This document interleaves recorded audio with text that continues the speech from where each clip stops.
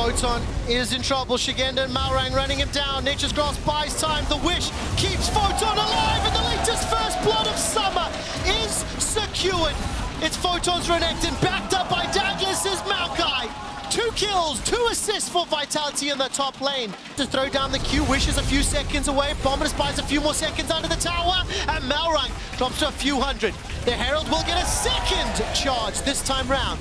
1,000 gold the lead for KOI. And Kaiser needs to back away. And the Dragon's still being focused. 4,000. Nature's Grasp now going forth. The engage is found.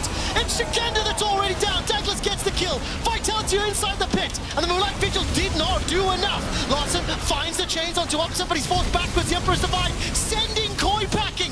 Photon, Douglas, and Upset are completely untouched. Connected. He hasn't got the damage just yet. Lightning Crash comes up from Upset. There's not enough damage to find the kill. Upset hops over the wall. Mega Gnar forward.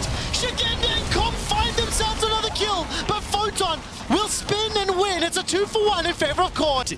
Following up on what has been the plays, and then again, like, they're so spread out, and that's not on Douglas. It's, again, the problem that we've seen with Vitality throughout. Now Comp gonna take the spot inhibitor, KOI are gonna take mid. Everything is down, and Vitality is going with it. KOI, if they get to 5, they get to groups. One more objective stands in their way. Wild Growth has been used. Photon and Perks arrive to the fight, but it might be too little and too late. Immediately forced to run away. Douglas was cut down before the TPs could finish channeling, and KOI set their sights on the Nexus. KOI set their sights on the group stage, and they pick up their first win of group stage. We bring back.